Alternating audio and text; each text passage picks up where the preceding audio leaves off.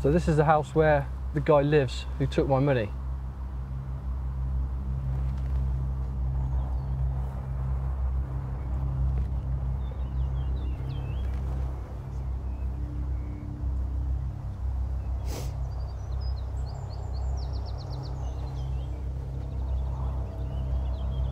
This is it.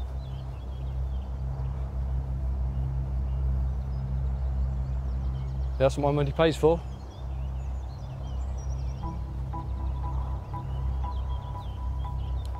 Does actually make me very angry. I would have bought a house too. I'd have put a deposit on the house. Now I'm stuck renting for the rest of my life. He took everything I had.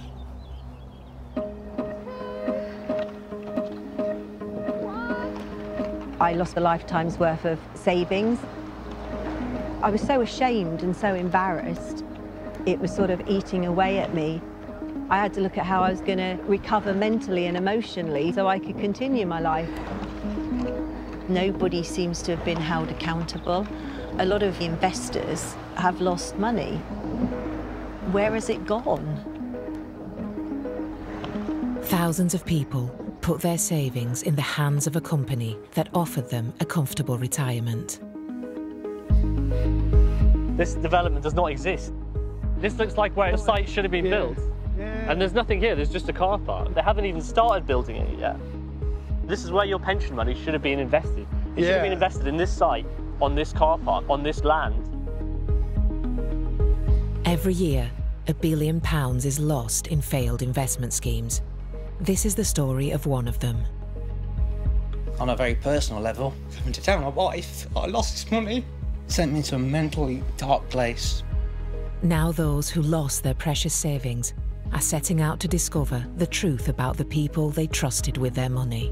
It's very odd that they should make quite a significant payment, over £2 million, to a company based in Gibraltar.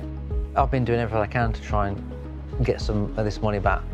You could just roll over and take it and say, oh, it's gone. But the more investigating we do, the more we're uncovering. To have a Facebook page with your picture alongside the Wolf of Wall Street, not sure what planet this guy's on. They want to know why they're having to fight to get their money back, because others didn't do enough to protect them. The regulators have failed.